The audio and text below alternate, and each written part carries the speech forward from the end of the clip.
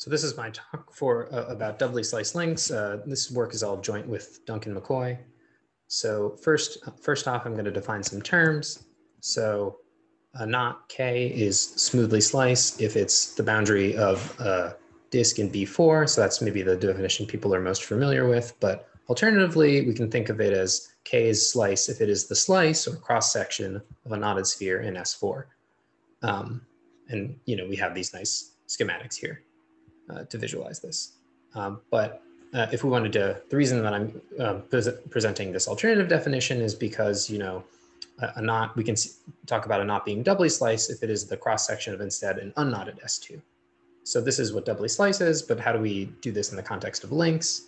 Well, we're going to restrict ourselves in this talk to two component links. So for two component links, there's this dichotomy where you can think of strong double slicings, which are cross sections of two component sphere-on links versus weak double slicings, which are cross sections of one component sphere-on links.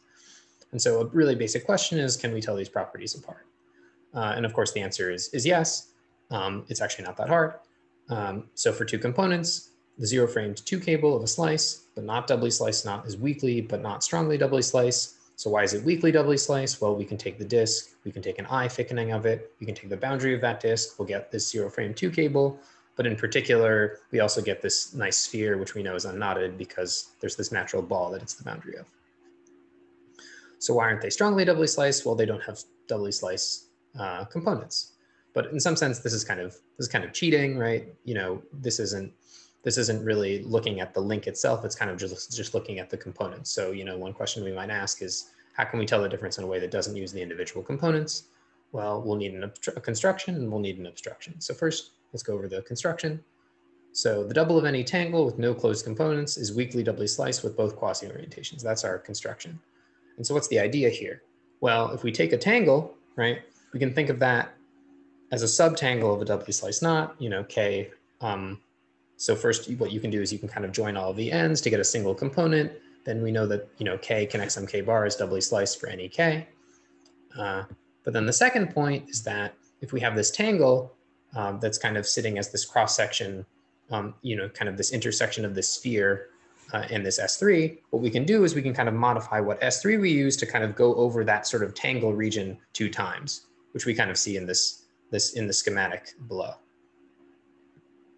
Okay, so as a corollary of this, we see that this particular link, the pretzel link P39-9-3 is weakly doubly sliced. And in particular, we can see that we're kind of doubling this tangle on the right. And in particular, this link is going to be not strongly doubly sliced. So what's our obstruction?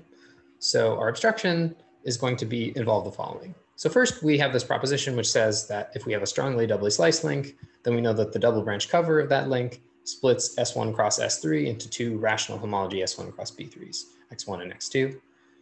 So what's the idea there? Well, we know that the double branch cover of S4 branched along a 2 component sphere unlink is S1 cross S3. And then we just think about how that restricts to the splitting sphere for L. The splitting S3. So for pretzel links and more generally Montesinos links, we also know that this double branch cover is a Seifert fiber space, which bound these natural semi-definite plumbings, which we'll call W.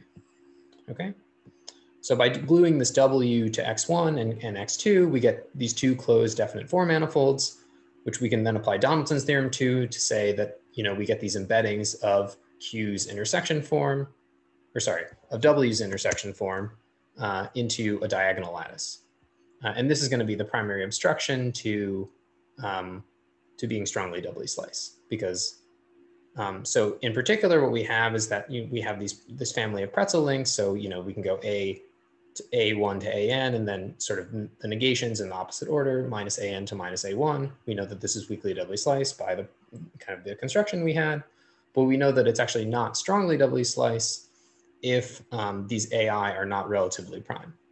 So in particular, we have this guy right here, which is not strongly doubly sliced. But in particular, we also know that the components are unknotted. So this kind of answers the original question we were trying to ask.